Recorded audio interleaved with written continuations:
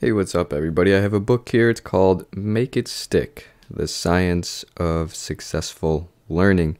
And this book is an aggregation of some of the best empirical data and research on learning and development, at least at the time of writing, which was, I think, 2014 for this book.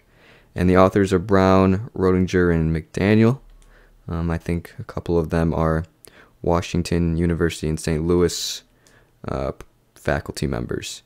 And so I wanted a book that kind of reaffirmed my study habits, the way I've been trying to learn and study.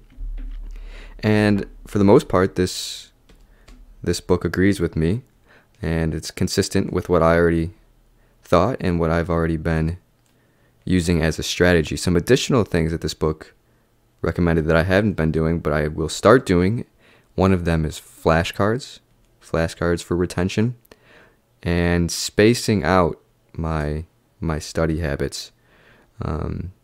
Cramming is a theme in this book that the authors really suggest you don't do for, truly grasping a concept and truly retaining it for later use. You can cram and be successful on an exam the next day, but you won't actually, absorb the material studying that way. And so, yeah, I got this book because it was popular, had great reviews. I only checked it out from the library. I didn't purchase it. But overall, it's a pretty good book. If we go to the contents, we got learning is misunderstood. Yeah, some of the another major theme in the book is that learning is supposed to be challenging, and you might have the illusion of mastery if you're able to master easy problems. For example, if you're doing math problems and you're able to easily do like a certain part of, let's say, trigonometry or linear algebra, and you just keep doing it over and over again, you have the illusion of that you've mastered the topic. But in reality, you won't be able to retrieve that information later, several months down the line, without actually challenging yourself. Learning is supposed to be difficult. It's not supposed to be easy, according to this book. And so by challenging yourself, you're building new connections in your brain, you're rewiring things. They often reference plasticity, which is a scientific term in neuroscience. And so this book really is great with the data, with the research. They have tons of endnotes.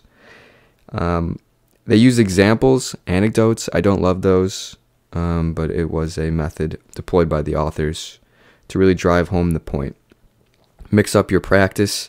That's about don't study the same way over and over again. Quiz yourself, test yourself, challenge yourself again. That major theme of challenges, embrace difficulties. I've already talked about avoid illusions of knowing, get beyond learning styles, increase your abilities, and make it stick. And so, yeah, this is a good book. You